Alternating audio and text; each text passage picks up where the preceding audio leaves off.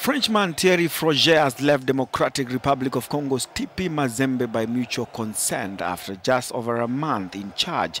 The Congolese side, based in the southern city of Lubumbashi, are among 16 clubs demoted from the Champions League to the Confederation Cup last weekend after suffering round of 32 loss to Zimbabwe's Caps United, and the club said Froger had not achieved his goal of reaching the CAF Champions League quarterfinals.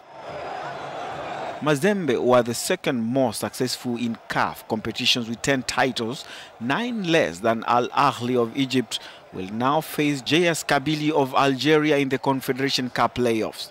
Kabylie on their side have won 6 African titles, and the pairing is a repeat of a 2010 CAF Champions League semi-final won 3-1 on aggregate by Mazembe. The first legs are scheduled for April 7th to 9th, with the return matches a week later where the 16 overall winners will qualify for the group stages.